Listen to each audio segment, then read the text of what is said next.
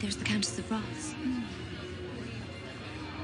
And, that's John Jacob Astor, the richest man on the ship. His little wifey there, Madeline, is my age and in a delicate condition. We know, Rose. See how she's trying to hide it? Quite the scandal. You already told us that. And that's Benjamin Guggenheim and his mistress, Madame Aubert.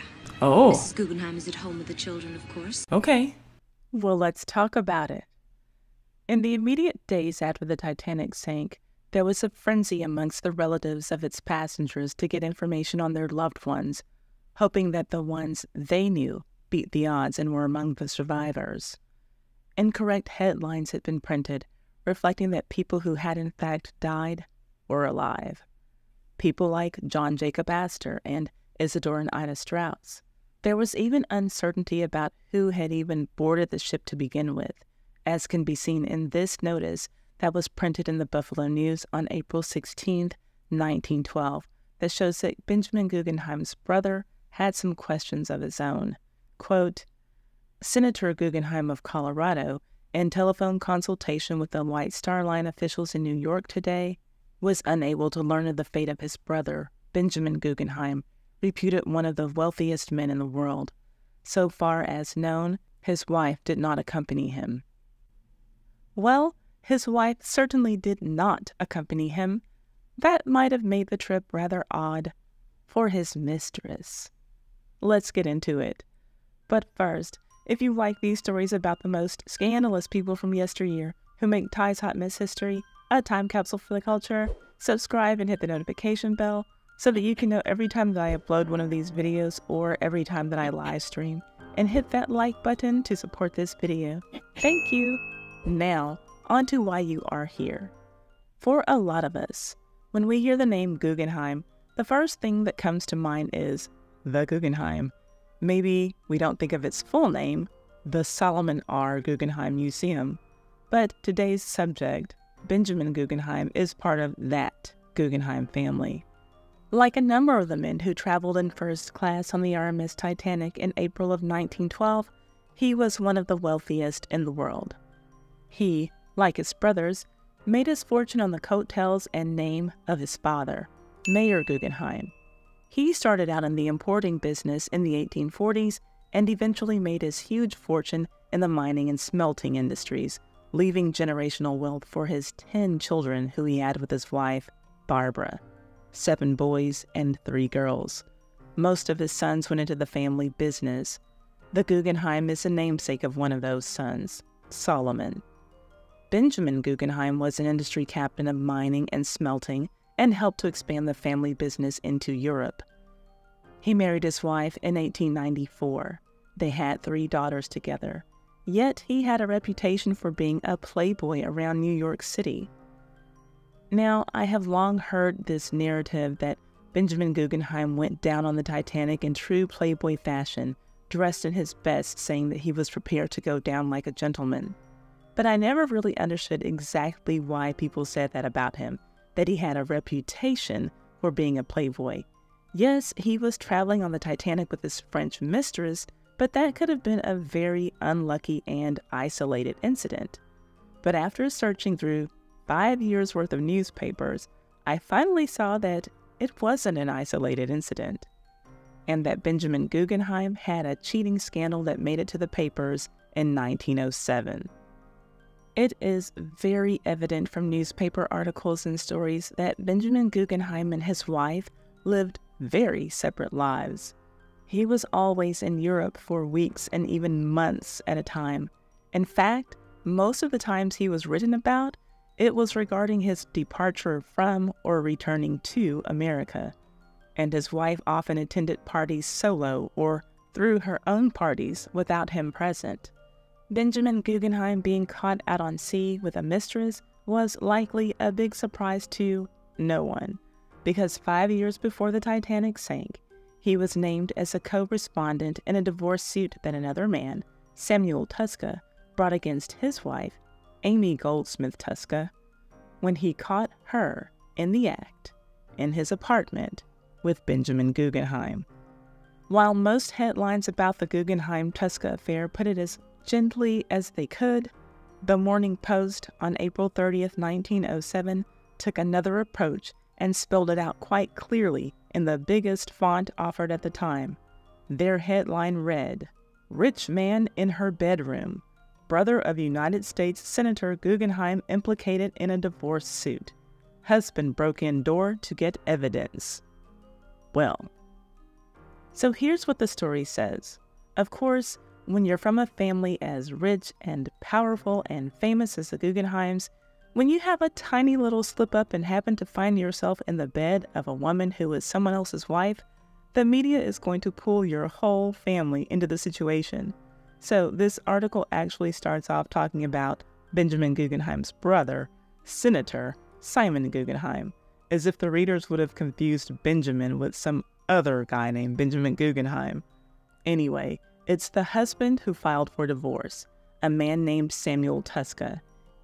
He was also a rich businessman. Not Guggenheim rich, but he held the positions of treasurer, director, and president of multiple companies, rich enough to move in the same circles as the Guggenheims. His wife was Amy Goldsmith Tuska, and he had been granted an absolute divorce from her. The couple had a son, a 6-year-old named Robert, and Samuel was awarded full custody of him. According to the terms of the decree, Mrs. Tuska would have to apply at some later date for what we would now call visitation. But at the time the divorce was granted, she did not have the, quote, privilege of seeing the lad. And she lost another privilege in the divorce, one that she would not be able to regain at a later date. For, also according to the decree, she was not permitted to marry ever again. Well, that should have taught her to not mess over Samuel Tuska. All the parties involved, the Tuskas, the Goldsmiths, and especially Benjamin Guggenheim, did all that they could to keep this story private, and for good reason. Each of their families was a part of high society, and this story would be a bad look for each party in a different way. The Goldsmiths didn't want their daughter and sister to be seen as a trollop. I'm sure that Amy herself didn't want that either. Mr. Tuska certainly would not have wanted his own manhood called into question, but how could anyone think anything differently with another man coming into his home to serve as his wife? And the prominent and upright business leader, husband, and father Benjamin Guggenheim certainly didn't need for the world to know that he was an adulterer. Each family separately had enough money, power, and influence to keep the story concealed for some time, so the combined power of all three families kept the story out of the news until the court was finished with the case, and even then, the judge ordered that the papers in the case were to be sealed. Even though all of the murky details never made it to the press, it was made very clear that the nail in the coffin of the Tuska marriage was Benjamin Guggenheim being caught not only inside of Amy Tuska's bedroom, but inside of Amy Tuska. Quote, "It was learned, however, that the divorce had been obtained on testimony that showed that Benjamin Guggenheim had been surprised under embarrassing circumstances in the apartment of Mrs. Tuska." End quote. And even though the Morning Post headline implies that it was Amy's husband who found her in bed with Benjamin, it's made clear from multiple reports that there were in fact 2 men hired by Samuel Tuska who broke into the apartment to catch the two in the throes of passion. Samuel must have had his suspicions. Every bit of the story is written in a flashback style because no one outside of the involved parties knew anything. So, right after the affair was discovered, the Tuskas separated. They had lived separately for over a year leading up to the trial, and only a handful of their closest friends even knew that. And the ones who knew that they were separated didn't know why. Nobody had a clue that Benjamin Guggenheim had been sleeping with Amy. And just like that, Amy lost her husband, her son, and her close friend, Florette. Who was Florette? I'm glad you asked. Florette Seligman. Florette Seligman Guggenheim. Benjamin's wife. Yeah, she was sleeping with her close friend's husband. So you can imagine that it was a shock to everyone who saw the story in the papers, because by that time, everything was settled.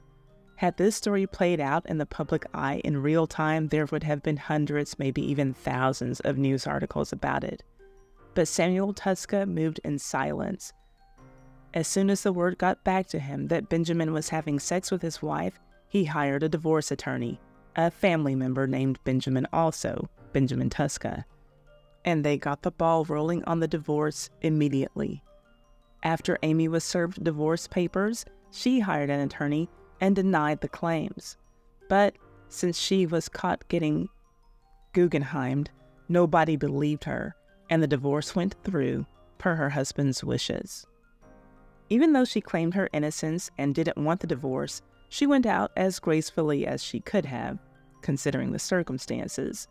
She didn't ask for alimony, which is good because Samuel certainly wasn't going to give her any. But it's not like she lived out the remainder of her life in poverty. She came from a wealthy family too, and was an heiress in her own right, thanks to her father's fortune. Benjamin Guggenheim sent in a written denial to the court via his attorney. His friends were surprised and upset with him because they thought that if the allegations weren't true, then he should have gone further to protect his own image and Amy's also. They thought that if he really wanted to set the record straight, he would have gone before the court to give oral testimony. Perhaps he was too tired from already having given oral... Never mind. The judge, who was called a referee in this ruling, could only disclose to the media that the testimony of the two men who walked in on Benjamin and Amy was, quote, sensational in character. Now, at the time the news broke, all of the involved parties knew that the year-old story was finally going to become public. So, most likely in an effort to ride out the storm with as little embarrassment as possible, Amy Goldsmith Tuska went away to Paris in early April of 1907, 3 weeks prior to the public announcement. Guess who else was in Paris when the story broke?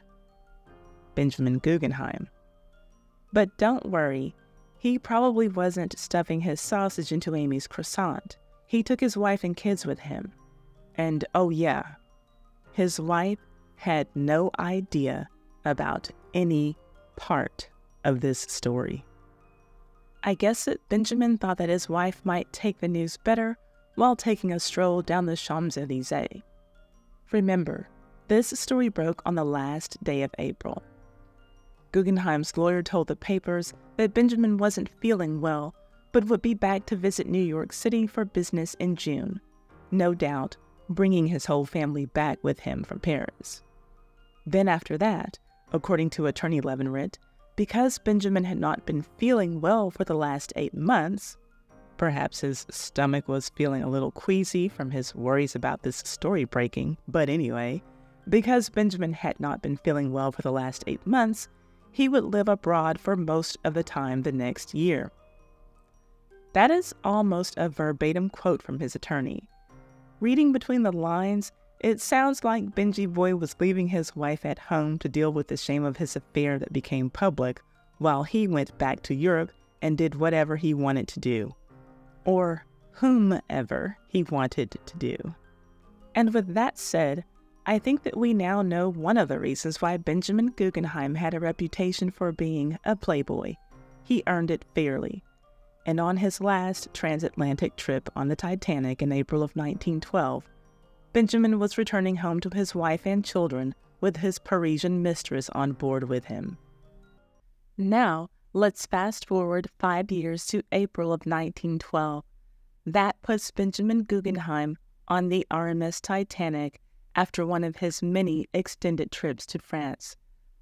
Perhaps he brought back some Eiffel Tower snowballs for his daughters and held them in safekeeping in his luxury cabin.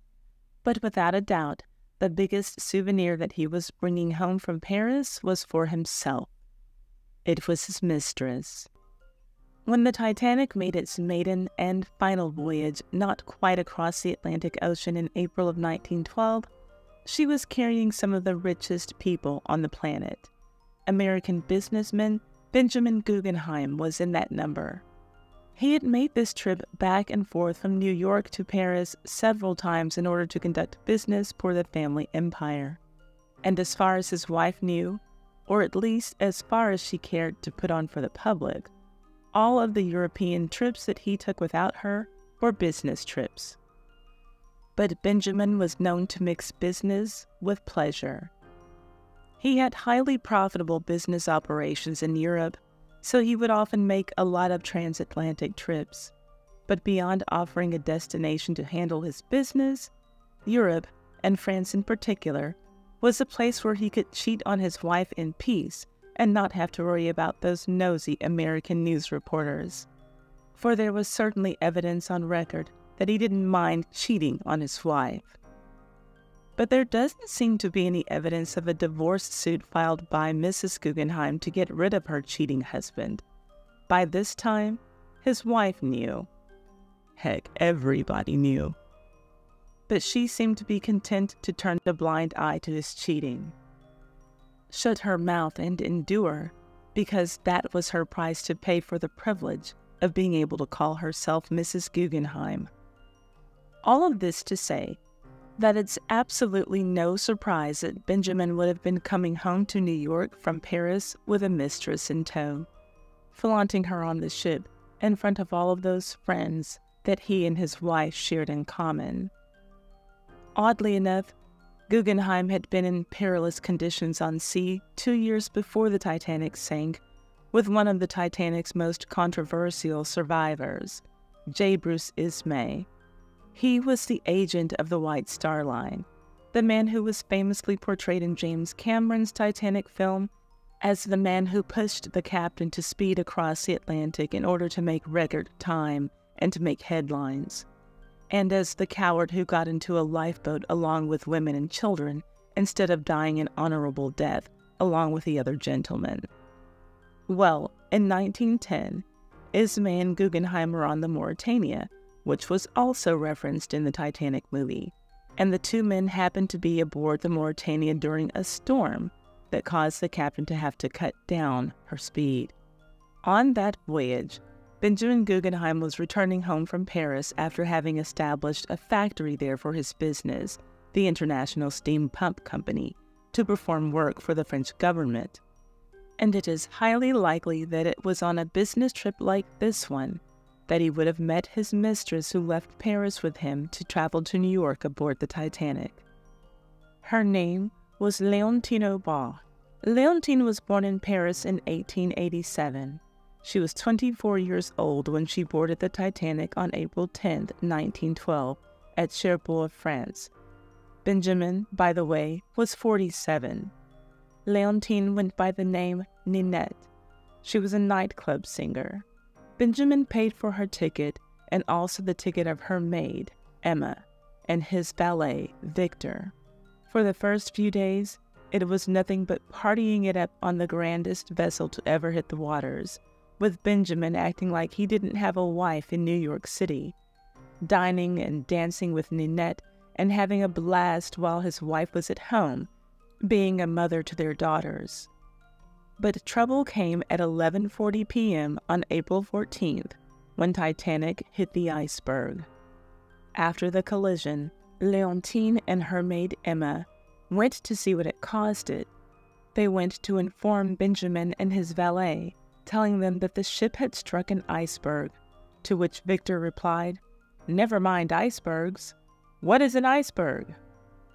Then, like many of their fellow passengers, Leontine and Emma grew unconcerned after learning about the collision because they knew that their ship was unsinkable. So Leontine returned to cabin B35, her luxury stateroom, to go back to bed. But not long after, she would have to get up again, along with her maid, and they would not be returning to their cabins. They left their rooms in order to get up on deck and into a lifeboat, for the unsinkable ship was in fact sinking. Benjamin and his valet saw to it that Leontine and her maid both escaped the disaster, helping them get into lifeboat number 9. Translated from French to English, this is how Leontine described it. Quote, "We were in our night clothes. Lifebelts were put around us. On the deck, there was no commotion. Every one of them a perfect gentleman. calmly puffing cigarettes and cigars and watching the women and children being placed in the boats. Emma got into the lifeboat, and then I. We were the last women to leave the ship. Those Englishmen, still with cigarettes in mouth, facing the death so bravely that it was all the more terrible." End quote. From the safety of lifeboat number 9, both Leontine and Emma would endure the freezing cold of the wee hours of the morning, then be rescued by the Carpathia. As for Benjamin and his valet, Victor, there would be no lifeboat, no rescue ship. After Benjamin went to wake up his mistress to tell her to get on deck because the ship was sinking, he reportedly gave this message to a steward: "If anything should happen to me, tell my wife I've done my best in doing my duty." There don't seem to be any reports of Benjamin Guggenheim trying to save himself. He and Victor changed into their finest evening clothes and waited to die. And after both men helped many women and children get into lifeboats, Titanic survivor Rose Ickard said that she saw Benjamin put a rose in his buttonhole, and she heard him say, "We've dressed up in our best and are prepared to go down like gentlemen." And that's what happened. Both men went down with Titanic, and neither body was ever recovered.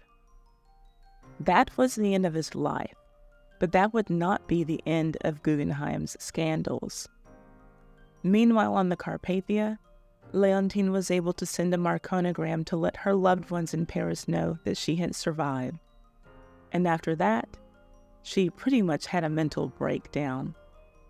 All that she could have known was that whatever plans she had made with Benjamin were as dead as he was. He was her meal ticket in every sense of the word. And because she didn't speak English, he was her connection to the world that he was bringing her to. Needless to say, things didn't work out as they had planned. And I must say that I wonder what their plan was exactly. Benjamin was bringing Ninette to his hometown. Was she to live in his house with his family, and his wife was just going to tolerate his having a mistress? Was he going to bring her to live with his family under the guise of her being a new house servant? Then he could sneak off to her quarters in the middle of the night for sex? Was he going to put her up in an apartment close enough to his home and just go visit her every chance that he got? I really wonder what their plan was. I wonder all the more after finding this newspaper quote about her, which was almost impossible to find. Her name was Leontine, but she was often called Ninette by close relations. Her last name was Aubert, A-U-B-A-R-T, but it was often misspelled as Aubert, A-U-B-E-R-T, which apparently is a more common French last name. And that's something that I did not know, but I learned thanks to Grace from the Grace Report channel on YouTube, who lives in Paris and helped me out with these names. So this is the only quote that I ever found regarding her condition, and that was after searching for the wrong name. On April 20th, 1912, the New York Star-Eagle printed a long story about how Titanic survivors were faring only days after the disaster. Quote, "One French woman in particular, Mrs. Ninette Aubert of Paris, was nearly insane with grief. Her husband has been lost." End quote. Her husband. This had to have gotten back to Mrs. Guggenheim, but clearly none of the writers of that day were able to put together that she had been traveling with one of the most famous men whose name was often in big, bold letters in their other Titanic stories, and that the husband who Ninette was speaking of was none other than the already married Benjamin Guggenheim. I guess that the entire passenger list was taking the "what happens on Titanic stays on Titanic" approach as far as the press was concerned. After arriving in New York and receiving basic medical treatment, Leontine was able to return to France in early May of 1912, thanks to the White Star Line for making travel arrangements possible for her and her maid to return to Europe on their ship called the Adriatic. This was roughly 3 weeks after the sinking, and her nerves were still, understandably, such a wreck that when she boarded the Adriatic, Leontine had forgotten to bring her steamer, which likely would have been the largest piece of luggage she had. She also left her train tickets that she needed for the final leg of her trip. But eventually, she and Emma made it back home to Paris, and after she had a while to take a deep breath and collect her thoughts, she did what many Titanic survivors eventually got around to doing, and that was suing White Star Line. She was recovering from losing everything. Most of what she owned was what Benjamin had purchased for her, and it all went down with the ship. So when it came time to list all that she needed to be compensated for, she got very detailed. Leontine wanted to be paid for getting sick and suffering permanent injuries from having been subjected to the cold air when she was on the lifeboat. After all, she was rather scantily clad because she had been dressed for bed. She claimed to have been sick, sore, and lame. She also wanted compensation for mental pain, anguish, distress, and impaired senses and faculties. She said that her health and constitution were shattered and her nervous system had been permanently affected. And then, of course, she placed a claim for her lost belongings. I had many trunks of hats and dresses. Nothing could be taken with me. She also had 4,000 pounds worth of jewels in her cabin that Benjamin Guggenheim had purchased for her. And of course, she included that in her suit as well. That's quite an expensive lot of jewelry, especially for a mistress. Now, why was that 4,000 pounds worth of jewels so important? It shouldn't have been, at least not to a millionaire. And that's what Benjamin Guggenheim was, right? A millionaire? That's what all the newspapers said. That's how he lived his life. Well, when his wife, Florette, and their daughters got what was left of his money, she said that she felt like a poor relation. Why was that? After the affair that made the news in 1907, and also after openly flaunting his mistress on the Titanic, Benjamin would embarrass his wife one more time after his death, when it came to his will. But let's get back to the mistress. Leontine, along with many other Titanic survivors, tried to recoup all that they could. Collectively, they wanted to get about $6 million from the luxury ship company.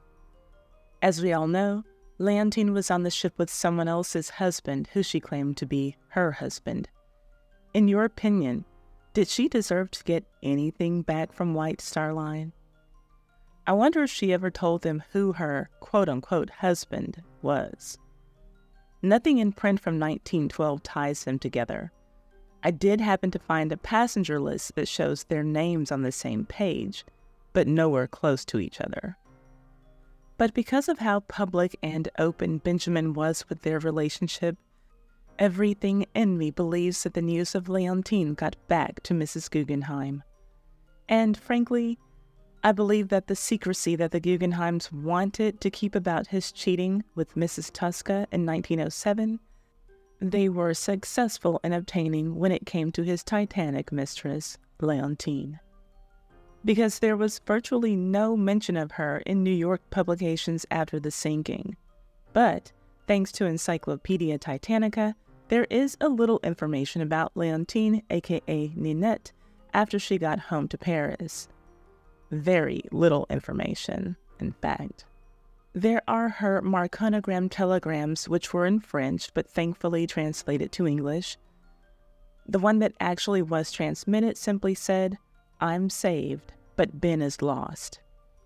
The one that didn't go through was meant to let family and friends back home know that she and Emma had both been saved. Beyond that, It is written that Leontine threw some wild parties in the 1920s that got so out of hand that police officers often had to show up to shut them down. She died on October 29th, 1964, just months after her maid, at the age of 77. As for Benjamin, I believe that death on the Titanic was probably easier for him to face than facing his financial reality in front of his wife back home. On May 8th, 1912, about 2 months after his death, the Wall Street Journal had estimated his estate to be worth somewhere between $5 million to $10 million. Then, in December of the following year, 1913, the Wall Street Journal confirmed that, in fact, at the time of Benjamin Guggenheim's death, he owned little more than stock in the International Steam Pump Company. Here's how the Sunday People summed it up. Quote, Mrs. Guggenheim was to discover her husband had squandered $8 million on bad investments.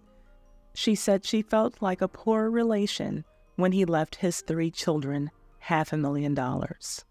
End quote. Well, that is a lot of money missing from what she expected. But that made the remaining Guggenheims broke. But rich people broke, not poor people broke. Adjusted for inflation, that $500,000 in 1913 is worth a little more than $15 million today in 2023. But it's still a far cry from the $5 to $10 million that all the papers reported was his estimated net worth. The $8 million his wife was sure that she and her daughters would get. Oddly enough, when another death hit the family in 1913, this time on Florette Guggenheim's side of the family, the Seligman side, it might have seemed like another opportunity for her to get her hands on some of the family fortune. But it didn't turn out that way for her after her brother, Washington Seligman, committed suicide.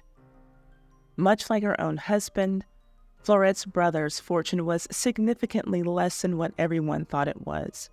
His $1 million net worth was reduced to a mere $138,000 after his debts were paid. And $50,000 of that was to go to a quote-unquote friend of his named Anita Sutherland, before anyone else got anything. And with only $88,000 left to go around, Florette Guggenheim wouldn't have been able to get much of her brother's money anyway. But the truth was that even if his $1 million had been available at the time of his death and intact, Mrs. Guggenheim wouldn't have gotten any of it anyway. He had left his sister out of his will, not due to bad blood or anything like that. His thought was that she had married well and would not need any money. He had the same clause in place for one of his brothers, Jefferson.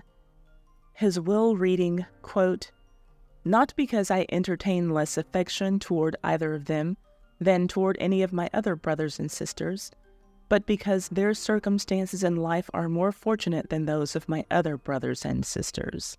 End quote. It was an understandable assumption on her brother's part. The Guggenheim name was synonymous with wealth. Benjamin Guggenheim died relatively broke, but in his lifetime he did earn millions of dollars.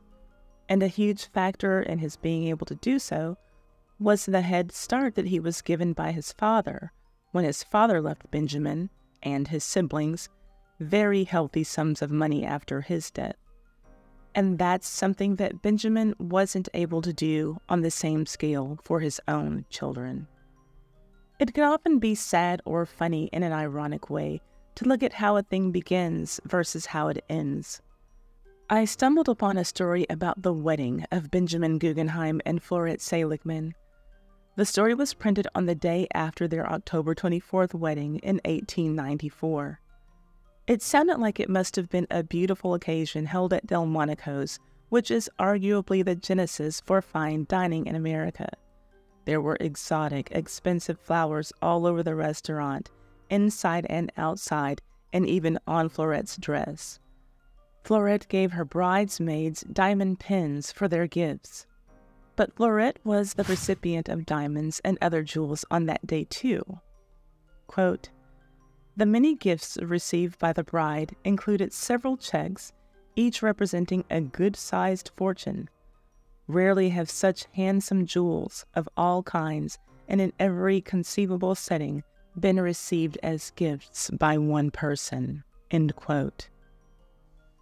I would like to think that Florette, like many brides, cherished and kept a lot of her wedding presents, and therefore maybe, just maybe, she kept all of those jewels that were gifted to her. So in the end, there is poetic justice for the wife, and not the mistress whose jewels were lost at sea with the man she cheated with. Do you know who else died without leaving his kids a lot of money? Johnny Taylor. But he didn't even claim all of his children. I published a video about that story that you can see here. I'll leave a link to it in the description box.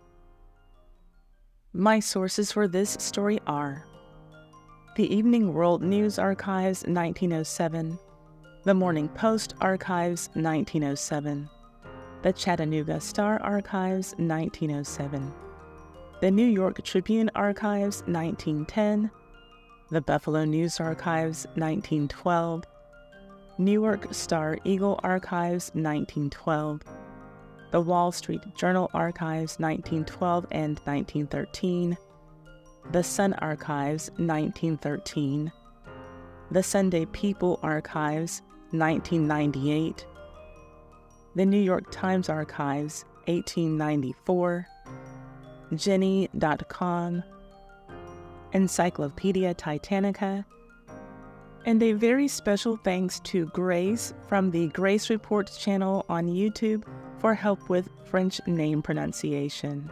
She speaks French fluently, so if you don't like my butchering of the language and you want to hear someone speak French perfectly, you can go to her channel and hear her speak French sometimes, but if you want to hear entertainment reporting, that is her forte. This video has been brought to you by me. Well, my Patreon is a sponsor for this video. If you like these dirty scandals on my channel, then you'll love my Patreon, Ty's Too Hot Hot Mess History. It has all of the stuff that I can't talk about or show here because it's just too hot, too violent, too sexual, too graphic, too much. Come and join us there for the hot Hot Mess History. The link is in the description box.